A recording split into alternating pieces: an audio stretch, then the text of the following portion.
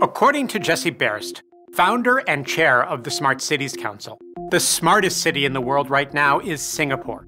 But the race to the top of this list has just begun.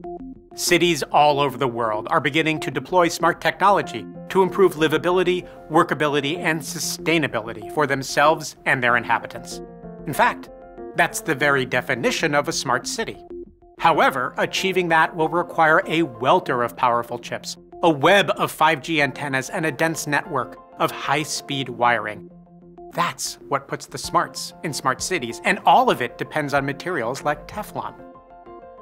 It's a good thing cities are getting smarter, since they have to grapple with a massive influx coming in the next 30 years. Already, 1 person in 8 lives in a megacity. By 2030, there will be 43 of those agglomerations around the world.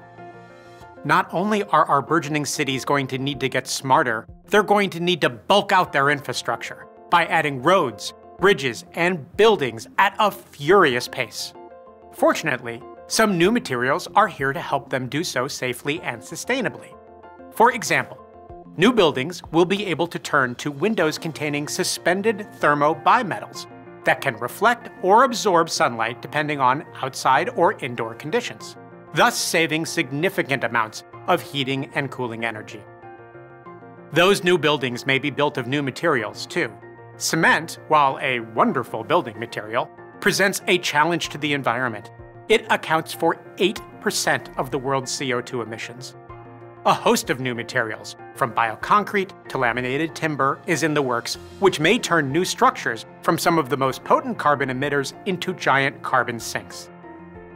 The cities these new structures define will need smart grids to balance intermittent renewable energy sources, real-time traffic routing to manage mega-city mega-congestion, predictive analytics to keep populations safe, and a mix of new technologies that can harden urban centers against a more volatile climate.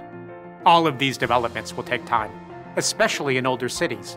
But the smart money is on smart cities, redefining the way we work and live.